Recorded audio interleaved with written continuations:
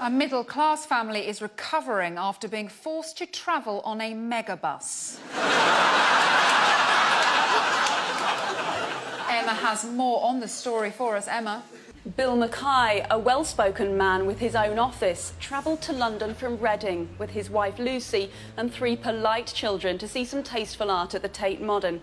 But what should have been a status-affirming day out turned into a smelly, low-budget nightmare when train cancellations left the Waitrose-frequenting family with no option but to take a megabus. I took the last remaining seat next to the lavatories, beside a gentleman who was very loudly playing music from his phone.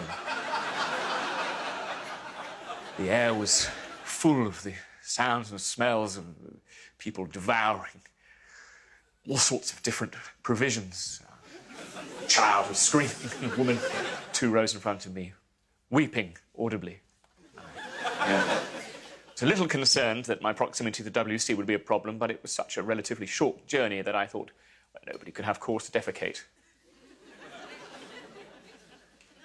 How wrong I was. At the end of their agonising 2-hour journey, the Mackay family were airlifted to a sushi restaurant and given an emergency diagnosis.